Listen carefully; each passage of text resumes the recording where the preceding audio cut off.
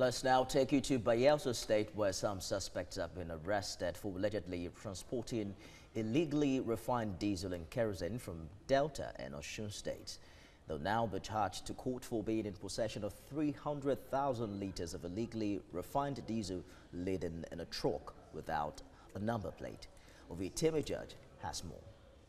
Concealing illegally refined diesel in sacks is now the new method adopted by suspected criminals coming to Bayelsa for business. Laden in this truck is 300,000 litres of the product intercepted by men of the Nigeria Security and Civil Defense Corps at Trofani in Sagbama Council area on the 18th of April. My men got the information that the truck has gone to the creek, loaded this product, and at Trofani in Sagbama local area, our men accosted the 4 people you're seeing there, including a woman, a pregnant woman, who is the owner. We also arrested the Sienna boss there, loaded with improperly refined kerosene that is also waiting to go and supply to the unsuspecting members of the public, the innocent members of the public, who will buy it and use it to cause explosion.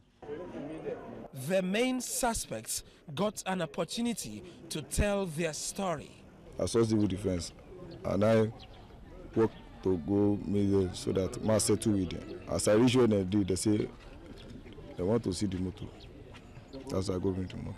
I try to settle with them, they're not clear. The civil defense, they use leaf. They cut grass to cover the diesel. And my husband is a soldier, but he's late. I don't have a helper, that is why I'm doing it. There's no number plate, but we're able to get, through investigation, through intelligence, we're able to get the registration number of the truck. And the truck, the suspect, the exhibit, they are in a custody. Investigation is still continuing. And at the end of the day, we are going to charge them. The diesel-laden truck has no number plate, but the commandant of the Nigeria Security and Civil Defense Corps in Bayelsa says its identity will be unraveled. Ovieteme George, TVC News, Yenagoa, Bayelsa State.